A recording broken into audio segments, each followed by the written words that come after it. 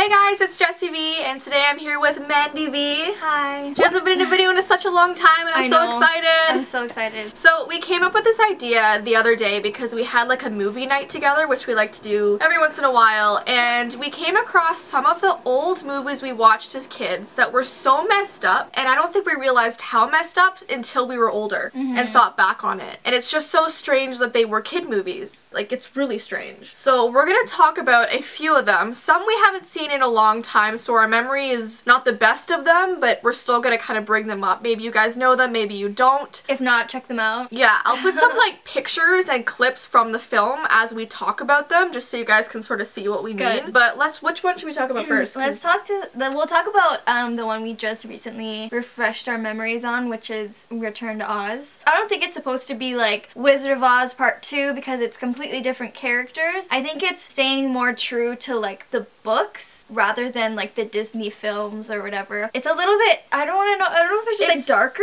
It's just really dark and eerie. Yeah, it's just creepy. It's very creepy and it has a strange vibe to it. It's more of like the books than anything else than the Disney movies. Although it is Disney, I'm pretty sure that. I think it is Disney, yeah. But basically it starts off with this little girl who's having dreams about this place called Oz, and that she's been to before. That she thinks she's been to before. And I think her parents think she's kind of crazy, and so they bring her to this place where they're gonna use a machine. It's like an electric machine to get rid of her dreams. And she goes to, it's like an insane asylum almost. It is. And what's scary is that it's like storming the night that she goes, and you can hear people screaming throughout the hallway, and like it's just a very strange atmosphere. So it's Dorothy as a kid, and she's dreaming about everything that she's been through. So like the first movie, if you've ever seen The Wizard of Oz, she's thinking about all this stuff that happened, and she knows that it was a real thing. She knows that it was something that she really experienced, but nobody else believes her. Like Auntie M doesn't believe her,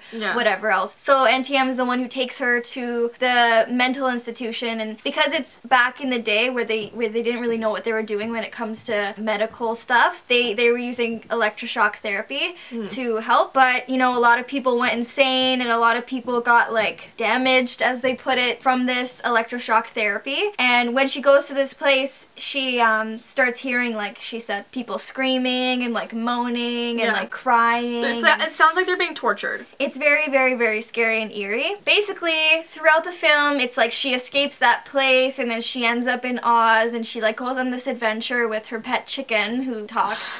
And there's a lot of like cool moments in it. Let's just go through the things that scared us about the movie. Okay. So you start with yours. Okay. So when I was a kid, there was two parts, and I think Jess and I have the same thing. Yeah. There were two specific parts that really, really, really, really messed us up as kids. Yeah. And if we couldn't remember anything else in the movie, those things were the things that we remembered distinctively. Yeah. Growing up and whatever else. But the first thing that really messed me up was when she goes to the Emerald City for the first time when she came back to Oz, which everybody remembers. It's like a beautiful, shiny green city, and there's so many people there, and there's munchkins and whatever else. There was nobody there, and all there was stone, and all the emeralds were gone, and it was like abandoned. All the characters were stone frozen, and she was like wandering around, and the music was creepy, and like the vibe was off, and like she was all alone there. And then she saw all of her friends, like the Cowardly Lion and the Tin Woodsman and all that. They were all frozen solid, and everybody looked scared. Then on the wall it says, "Beware of the Wheelers." And the Wheelers are these creatures that are like kind of, they resemble like clowns almost, and their arms are really long and their legs are really long, and their hands are wheels. So they wheel around and they laugh. Their laugh is haunting. They laugh, and their voices are really like goofy and silly, but they're evil. Like they do not want to help you. They're not there for you. They're there to kidnap you and bring you to number 2 on our list, the scariest part of the movie. Yeah. But before we get into the number 2, I just want to show you guys a clip of these Wheelers because they're terrifying. Please do. And you guys have to see this, so here you go. Come here.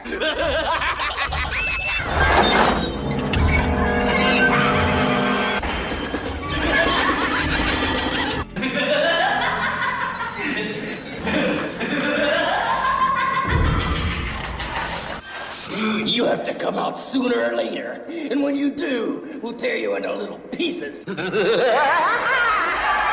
Alright, so then number 2 that used to scare us is this lady called Mombi, and she lives in this place. Is it, I don't know, is it the castle? It's the castle, the big Emerald City castle that used to be. She took off her own head, and her own head she thought, I guess, was ugly. So she got a bunch of other heads, and she has this room full of glass cases of heads, and they're all numbered. And she'll be like, oh, I feel like wearing number 4 today. And then she'll like take off her head, put it in the case, and then walk over to the number 4, pick it up and put it on and, you know, adjust it as needed. Yeah. And then she becomes that person. So it's really, really, really, really, really creepy. There's this one scene where Dorothy has to go and get a key from Mombi's wrist while she's sleeping. So she sneaks into the room and she goes to get this key, and she realizes that she's actually sleeping without a head now. So all the other heads in the glass cases are sleeping as well, so she has to be quiet. And she also had to get this potion that makes people live or whatever. So she goes to this case where the original head is sleeping, and she sees the potion there. So she goes to grab the potion and it knocks over, and she wakes up this head, and the head starts screaming and screaming and screaming, and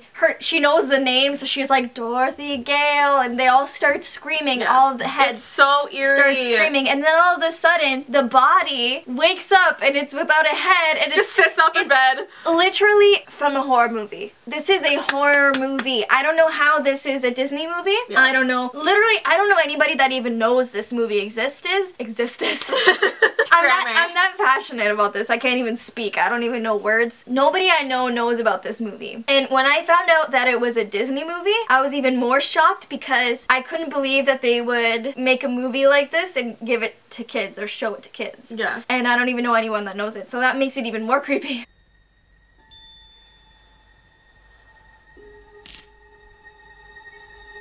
Dorothy girl.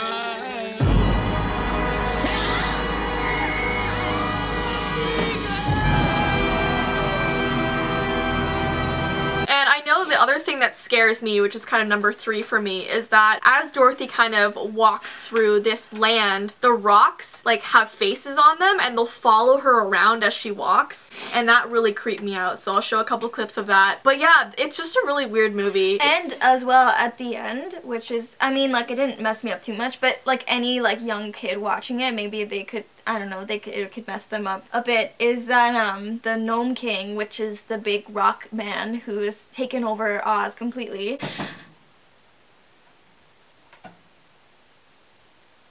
Why do we always hear sounds whenever you're here?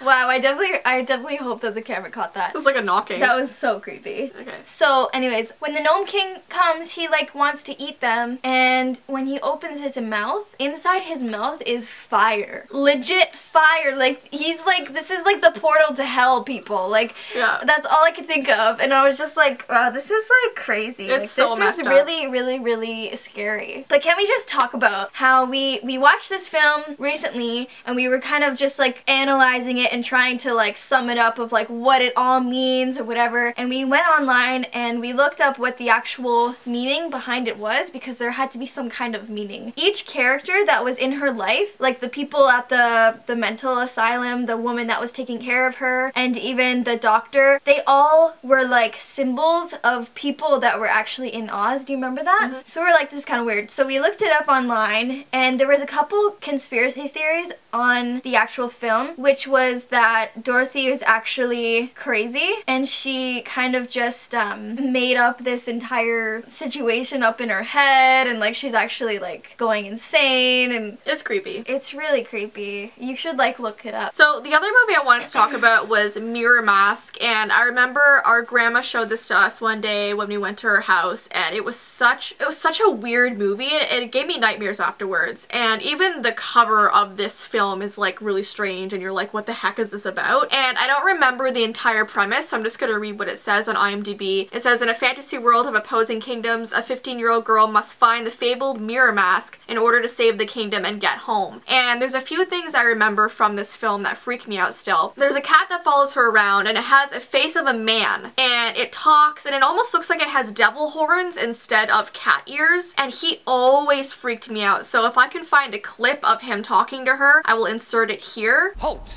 You shall not pass. I bet I shall. Riddle.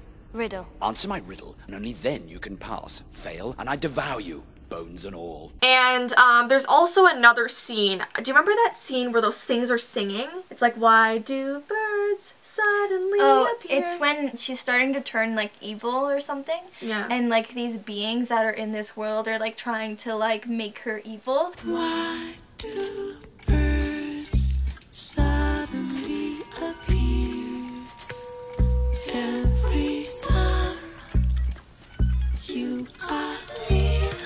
So like her eyes go all black. Do you remember? Her eyes turn black and like she's turning into like this evil thing. They like put like makeup on her and like cuz she's a very like she seems very like tomboyish and like very like she's a really cool looking girl or whatever, and they put all this makeup on her and they turn her into something that she's not. They also make her into like this evil like queen or something, the ruler of the kingdom or the princess of the kingdom or something like that. Yeah, it's just like the whole movie, I don't know what it's what's that word? You know when they have like the gears and the grunge, what is it called? And Steampunk. Steampunk is the word, yes. Steampunk. It's very steampunk looking, but it's very dark and very gray and very neutral colored. Everything's neutral colored. It's pretty cool. And like I remember her having like this best friend in it that has like this weird mask on all the time, like the entire time. And I remember her like drawing these weird doodles like in the beginning of the movie and putting them all over her room, and like they sort of become like alive or whatever. Yeah. I remember that. It was almost more like an art piece than a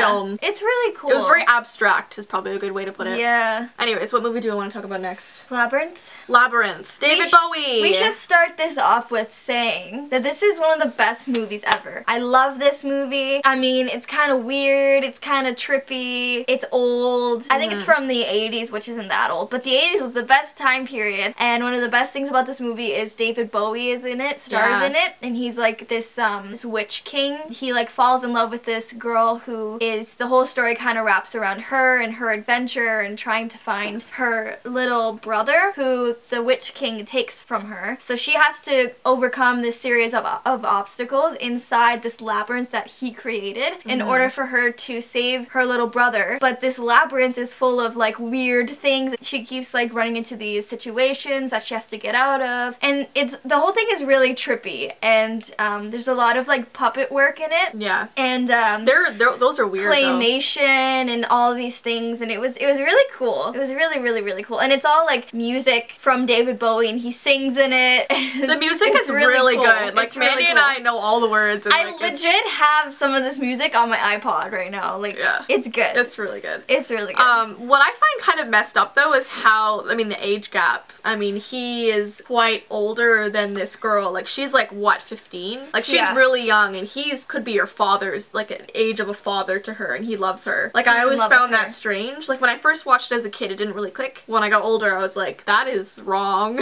I guess, yeah. It is pretty wrong. Aside from that, it's a good movie. It's just weird. I remember the scene with, like, the hands, where she's being touched by all those hands and stuff. Well, she falls down this hole. She opens this door, and she falls down this hole. And in this hole is just a bunch of hands, like, grabbing her. And when they talk, they go into, like, these, like, you know how people create weird things with their hands and it looks like a face? Yeah. It looks like a face, and they do all these crazy cool things that make each character look like a different face, and, like, they can talk with their hands, and it's really cool. You should put a clip on. I should try and find a clip of that. Try and find a clip because it sounds weird when we talk about it.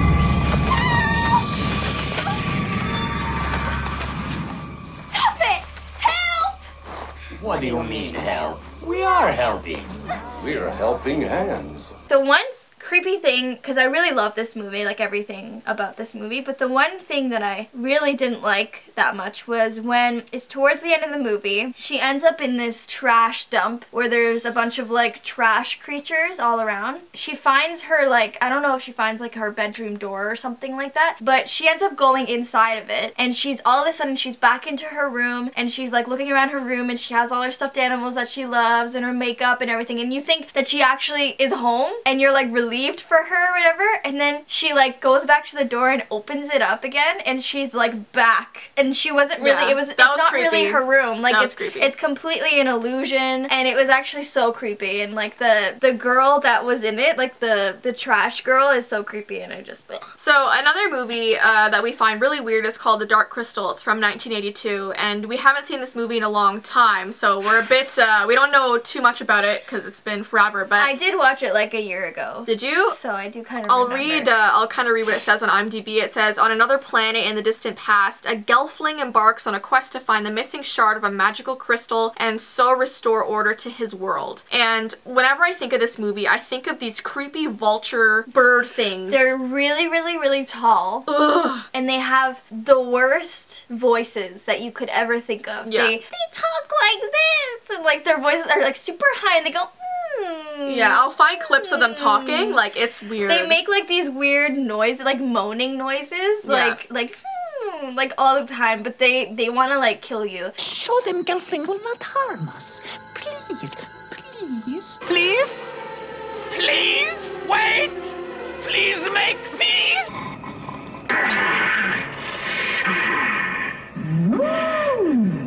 Basically, they like take these like innocent like munchkin, like happy munchkin things. They're not munchkins. They're like little munchkins. They're like little like they're gelflings, aren't they? Gelflings. They're so cute. I love them, and they're all so happy, and they dance and they play. But when they get kidnapped, they like strap them to this like chair, and they like suck the life out of them for their own power, for the power of the dark crystal. And so when you see this poor like innocent pure thing get the life sucked out of them, like you can see like their faces start like getting sunken in, and they start getting old, and it's really dark and it's really creepy. And one of the main girls in it that you like learn to love gets like stabbed at the end by one of these creepy bird things. Bird things, whatever they are. They like worship this. It's like crystal. a cult. Yeah, it's like so a cult. weird. They worship this crystal thing, but this is a kid's movie. Yeah. This is a kid's movie. I literally can't. Yeah. I literally can't. It's very strange. And then there's another one that we love. It's called The Last Unicorn. And not a lot of people know this movie. I tell so many of my friends, I'm like, have you ever seen it? They have no idea what it is, but recently it's been put on Netflix, which I'm very surprised about. But it's a very good movie. It's just for a kid's movie, it has some strange things. Like there's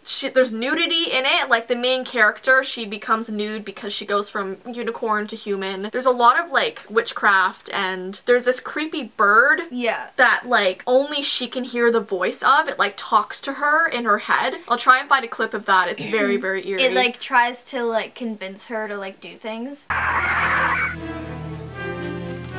We are two sides of the same magic. Let her go. Set me free. And then there's like this evil fiery bull that is like killing and eating all of the unicorns in the world. So she becomes the last unicorn because this crazy bull thing has taken away all of the unicorns, and it's a big scary issue. But when you see the bull, it's like, whoa, like that's extra. Like that's too much. Like how is that a thing? And then yeah, there's a lot of creepy parts, like when she goes the skeleton. Yeah, that when I was a kid, nothing freaked me out more than I don't know why I keep doing this. Like I'm like I literally, this is my thing. Nothing creeped me out more than this skeleton that just loves wine. And now that I'm older, I understand. Like I understand. It's love for wine. Yeah. And when I was a kid, I was totally confused about why he was so crazy about wine. But when his eyes went red and he was like, unicorn, like that. He was like, unicorn. No, you don't. Not that one. Unicorn! Haggard! Unicorn! Okay, when you're an adult, it's a little funny, okay? But as a kid, it messes you up. But when you were a kid, like, I dreamt about this guy. Like, I was scared. There's other movies, like I know Coraline was, that's first the of all, best movie. It's amazing. It's creepy. I don't think Coraline's meant for kids, though. It's a Tim Burton film. All Tim Burton films, like Nightmare Before Christmas and Corpse Bride and stuff, I don't think stuff like that, because it's about, like, skeletons and Halloween and monsters, and although it has some some sort of upbeat kind of thing to it, it's still kind of like kids shouldn't be watching stuff like that just because it's a little creepy. Unless you were a creepy kid, because I was a creepy kid and I love that. I love that stuff. I also know like Pan's Labyrinth. Everyone knows the creepy thing with the hands over the eyes. That's messed up. That's not a kid's movie. I don't think it's a kid's movie. It's actually a quite disturbing movie that's meant for definitely adults. But I know that Mandy and I watched it when we were younger because we didn't know, and I think we had to turn it off. Don't watch that movie if you're super young because it's weird. It's pretty scary. But I think she has to complete a bunch of like quests and stuff to save her mom or something. I don't remember exactly, but it's a strange movie. Another movie that we could add on to this is The Neverending Story, I think. Neverending Story was... I do love that movie quite a lot. Because I don't think kids nowadays would really know that. Even like my own friends that are my age or older don't know about this movie. I just found it to be a sad movie. Like the whole Very time depressing. You see this beautiful world that's being destroyed by, is it called The Darkness? I think it's called The Darkness is coming, and there's this really scary wolf that really freaked me out. And you always saw the wolf in the darkness. You just saw his eyes. Because people have begun to lose their hopes and forget their dreams. That part. That was creepy. What are those called? That scared me so bad. There were these two statues. I'll try and find a clip of it. But these two statues that this guy comes across. I don't know what they're called, but they're like glowing statues. But they talk. Remember they talked and then they started falling apart? Yeah.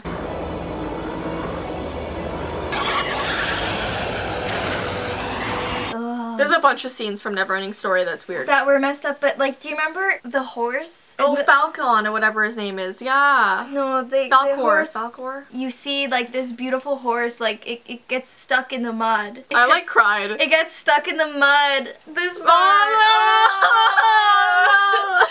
the horse gets. Oh, I'm literally gonna cry. That was so sad. Okay, so how did they film that? This boy is literally going on this journey, and throughout this entire journey, this horse has been his companion.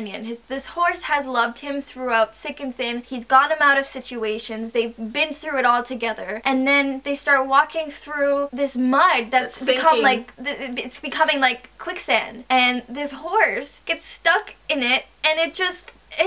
It gets stuck in the mud, and the scene is so long, and you just see it sinking. It's like struggling, and you're like, it's like trying to move, and then the little boy's like pulling its reins, and like the horse is it's just there, and then at the end of the whole thing, the boy is just left holding the horse's head as it sinks.